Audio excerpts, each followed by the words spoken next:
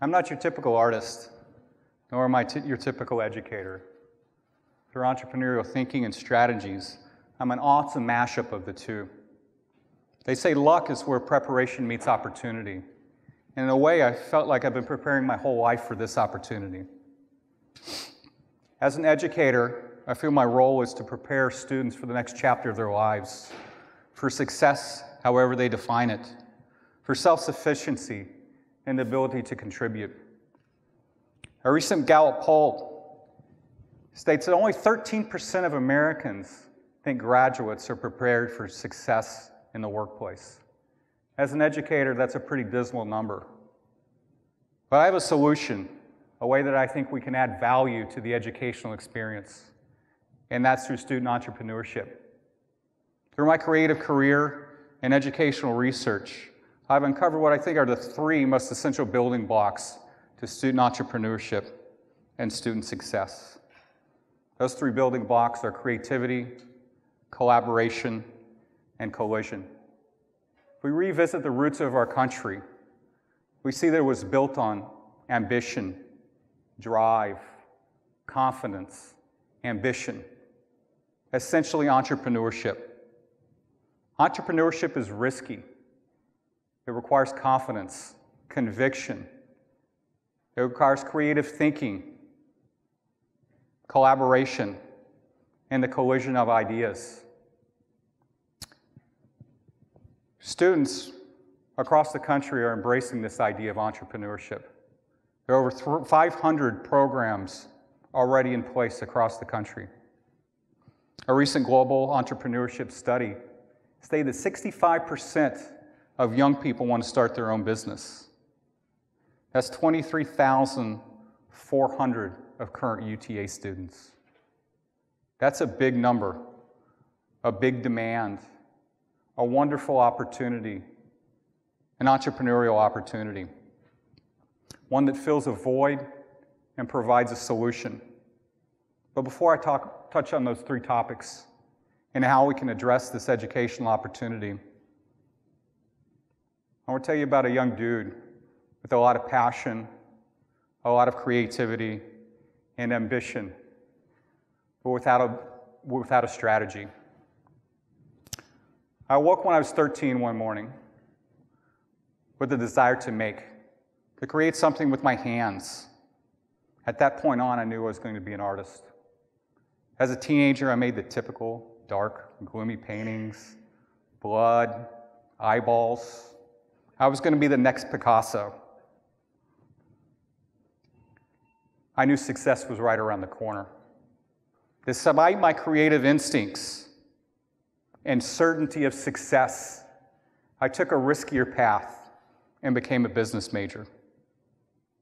Halfway through, I realized I wasn't following my calling, my passion, the thing that I felt I was meant to do. So I became an art major. And since I maintained a successful creative practice, gallery exhibitions, gallery representation, national exposure, and included over 20 international and corporate collections.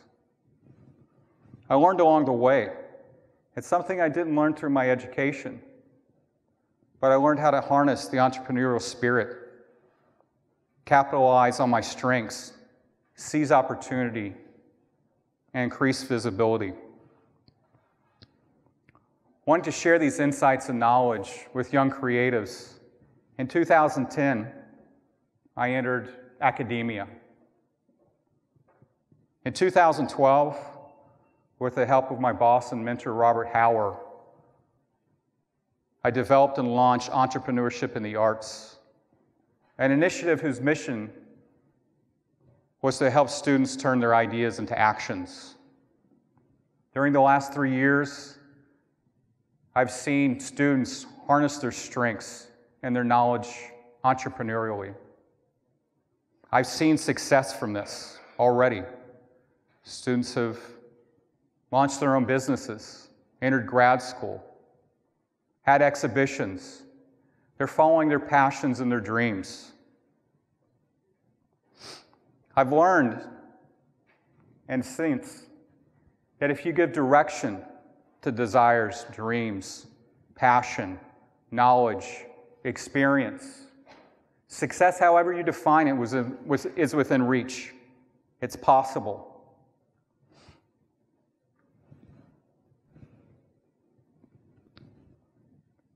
People often say, Matt, you're so creative. I don't have a creative bone in my body. I can't even draw a stick figure. Creativity is an asset, a strength, a trait. It's one that is within everyone's reach. Artists just know how to utilize it more effectively. Recent surveys said 71% of college graduates wish they had creativity taught as a course. 85% of them thought creative thinking was essential to critical problem solving in their careers. And 82% wish they had more exposure to creativity. Another survey recently stated, when asked leading CEOs what they valued most, was hands down creativity. The ability to solve problems, come up with new ideas, and find solutions. Tina Seelig, Stanford professor and author of Ingenious, said, creativity is at the heart of invention. Einstein says, creativity is having fun. Is knowledge having fun? Henri Matisse said, creativity takes courage. Creativity helps unlock new potential, new ideas, new perspectives. It can help solve problems in our globe, in our environments. In 2016, with the help of my colleagues in the Art and Art History Department, we launched the Studio Createch Challenge, a university-wide startup competition with the objective of helping students harness their ideas and collective potential by turning those ideas into actions. Over the course of 6 weeks, cross-disciplinary teams developed ideas, created business models, crafted executive summaries, and delivered pitches. The results were amazing, especially consider their previous exposure to entrepreneurship. Most of them had none. During the last 6 of these workshops, I invited local entrepreneurs to come and hear the pitches and provide some critical feedback. 3 of those said, these ideas are great, Matt. So great that we would even invest in these ideas. How was this achieved? Through creative thinking. They're thinking outside of the box. They're thinking differently. Collaboration is more important than ever. Working together with shared goals is more essential than ever. Steve Anderson, educator, said, alone we are great, together we are brilliant. Charles Darwin states, those who have learned to effectively adopt and collaborate have prevailed. Collaboration is an essential component to success. Success is rarely seen in isolation. And I've seen successful collaboration through my classes and through this Studio Createch Challenge. It provides an opportunity for growth, and that shared perspectives, knowledges, and experiences are way greater than the sum of the individual parts. As an artist, I've had experience in collaboration throughout my creative career. This past year, I met Jackson Eccles, who was a grad student here at UTA. He's a photographer. I really responded to the results in his process and shared the interest in place. I came to Jackson, I said, let's collaborate. What happens when we mash up painting and photography? What could come out of that? We started working together, organically. The results were pretty amazing, and we developed a series called Mimesis, which is the imitation of nature. and had the opportunity to exhibit the work at Conduit Gallery this past summer. At the end of the exhibition, most of these works had sold. Another great example of successful collaboration was recently highlighted in a 60-minute segment about St. Benedict's, an inner-city prep school, where 3/4 of its students come from low-income housing or households. At St. Benedict's, which is in New Jersey, students run the school. They're arranged into groups and compete for top grades. They coordinate schedules, set up events. This seems like a crazy idea, right? Chaos ensues. But the opposite happens. Success happens. 98% of those students graduate. 85% go on to receive their college diplomas. That's a pretty great success story. What happens when you collide artists, business majors, engineers, scientists, and education majors? I can tell you what happens. Synergy. Ideas expanded. Knowledge widened. Relationships built. And opportunities seized. Here are two students that competed in the Studio Creative Challenge. Marlene and Shaza. Here you see them in one of the workshops, business model generation, where they were coming up with a model from their idea. Best friends since high school. One an art major, the other a finance major. One from Brussels, the other Kuwait. They came from very different or diverse backgrounds, knowledge base, and experiences. But together they shared a passion, and that was for fragrances.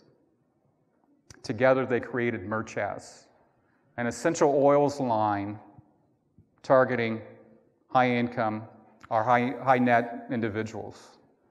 This would not have happened without the opportunity to collide at the Studio Creative Challenge.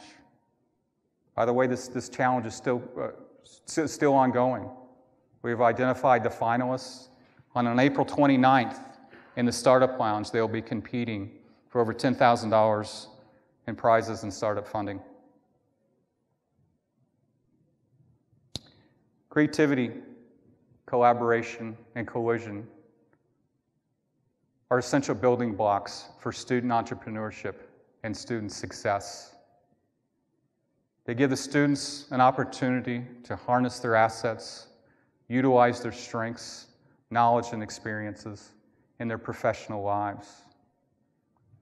As an artist, as an educator, as an entrepreneur, the sum of who I am is greater than its individual parts and was achieved through creativity, collaboration, and collisions.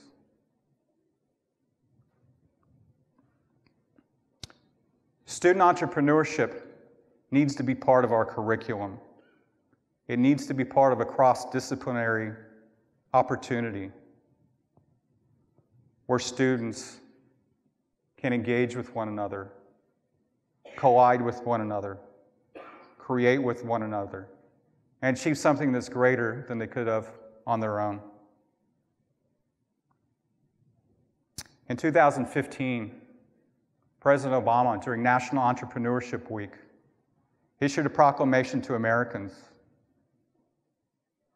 asking us to revisit our roots as a country of dreamers and doers. Let's revisit our roots as a country of dreamers and doers. Let's harness this together. Let's seize this opportunity together. This has already been started across this campus here, in the arts department, business, College of Business, the College of Engineering, in the Startup Lounge. But I need your help. I need your help to expand this further across the university and community. I need your help to embrace this hope, this opportunity, to get students creative thinking, to get students to think creatively, to provide opportunities for cross-disciplinary engagement and opportunities to collide with one another. Thank you for this opportunity.